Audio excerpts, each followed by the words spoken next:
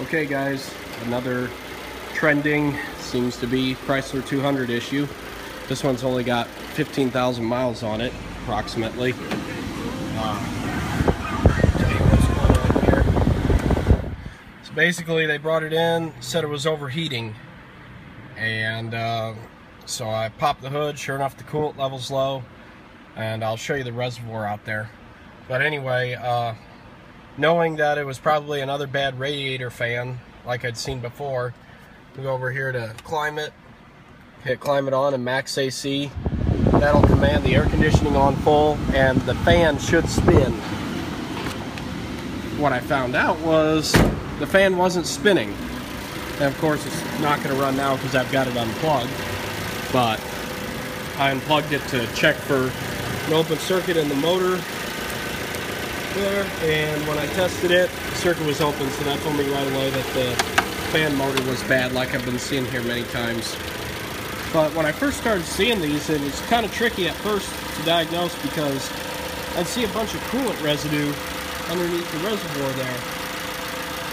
And later found out that when these engines were overheating at idle like this, it was boiling out the top and running down the fender, the splash shield there. And that's what made me think it was initially a leak.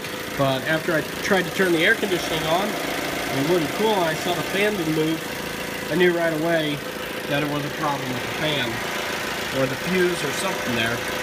So I'll demonstrate the getting the DBLM out and checking for an opening of the motor.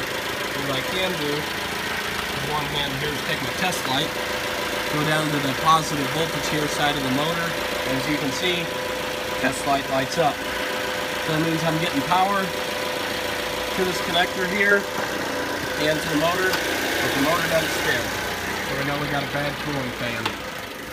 This is like the third or fourth one I've done so far within the last few months, so looks like this has turned out to be another common issue on these things.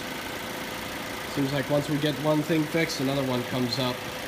First was trannies and thermostats. Now these cooling fans, at least that's what I've been seeing a lot of. I'm sure other people are seeing other things. But anyways, I'm going to get a fan ordered here and put another one in. Hopefully that'll take care of the problem.